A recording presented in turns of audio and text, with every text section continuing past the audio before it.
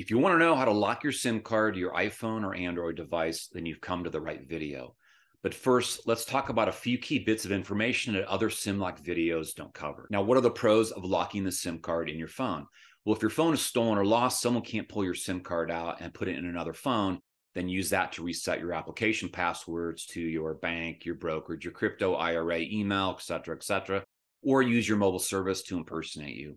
Also, the SIM lock buys you some time, so it's going to take a little bit longer for a hacker, for example, if they get a hold of your phone, get a hold of your SIM card to take control over that SIM card and to be able to turn it on with your carrier. Now, what are the cons of a SIM lock? It does buy you time, but if the wrong person gets your physical phone and can pull out that physical SIM card, that SIM card has an IMSI number on it. That IMSI number tells them what country your operator's from, and it also tells them what operator you use. So it's going to tell them that you use AT&T, Verizon, T-Mobile, for example, if you're in the US.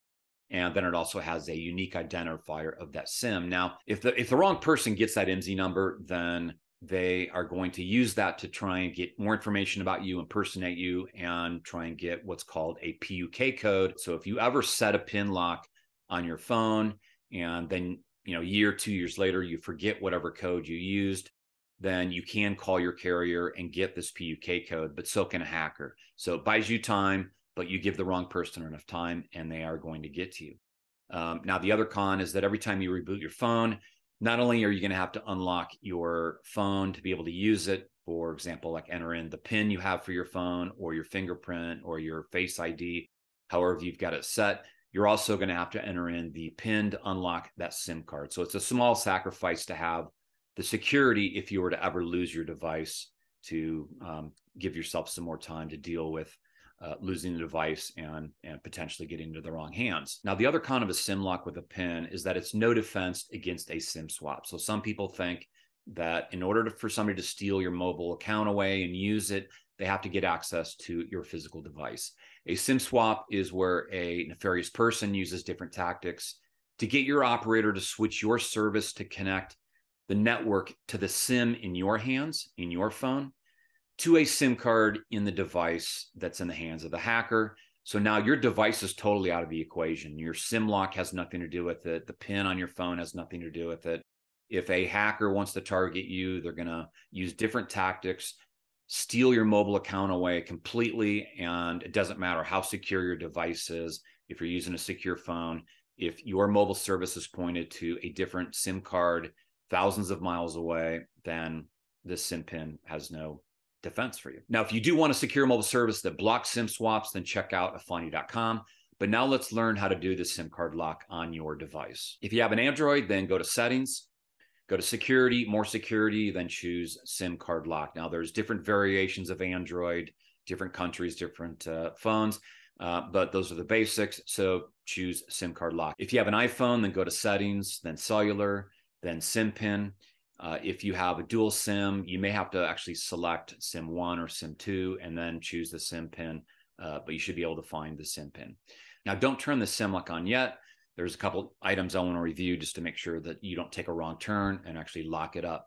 But when you turn on the SIM lock, you will be asked for a SIM PIN, and this is a default SIM PIN. So if this is the first time turning it on, it's going to ask you for a 4-digit default passcode, and will warn you that you usually have like 3 attempts. I've seen Google searches tell me that it's sometimes 3, sometimes 7, sometimes 10 to get it right. And if you use up all those attempts, it's going to lock your SIM up.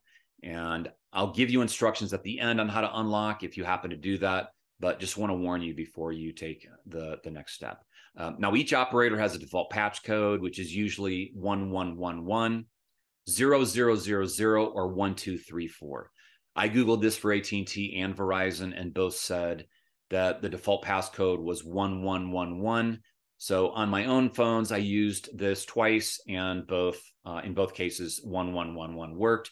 Now, if you ever used the SIM lock feature before and had to unlock it using a PUK code, then the default PIN will change. It will no longer be 1111 for AT&T or Verizon. For example, on Verizon, that default PIN now changes to 0000. So keep that in mind. If your SIM was ever locked previously, and you want to lock it again, your default SIM is now 0000. But Google this yourself, especially if you're on a different operator. I would also suggest that if you make 2 attempts and fail, then bail out of the lock feature and contact your provider before that 3rd attempt, especially if the only thing you have on you is your cell phone, or your SIM may get locked and then you can't use your cell phone to contact your provider. So let's move forward and turn on the SIM lock. Now enter the default 4-digit passcode, and if correct, it will confirm the lock. Now you can change the SIM pin, and you want to do this. Otherwise, if you don't change the SIM pin, then the hacker is just going to simply enter in the default passcodes and get into your SIM anyways. So make sure that you do set a SIM pin. Once you change your SIM lock pin, you're now set. And if someone got a hold of your device, your physical device, and removed that SIM, tried to put it in another phone, then it is going to be unusable for another device. And it will also be unusable for your device that they now have. The SIM pin is different than the pin you would enter to unlock your phone. So choose a lock number you will remember. So, when I have to reboot my phone, I've got one pin that I can use to unlock the operating system. And then I've got the second number that I would use to unlock my SIM. Now, if you ever did forget your SIM lock code, then you can still unlock it with a PUK code. Sometimes you can find the PUK on the original card if you still have the business card size piece of plastic, or you can call your service provider and request the PUK, which can take some time for them to provide. But when you get the PUK, you can unlock your SIM code, start over, you're back in business. Again, the SIM card lock only helps when someone has access to your physical device.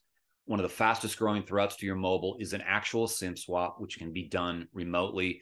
They don't need to know you. They just need to know enough information about you, which they can get off the dark web, off the internet, off of social media, and then impersonate you. If you want to secure yourself and insure yourself against SIM swaps and SIM swap losses, then check out the Secure Mobile Service Plan at afani.com, where your account is protected from SIM swaps, and it's also protected from the release of your PUK.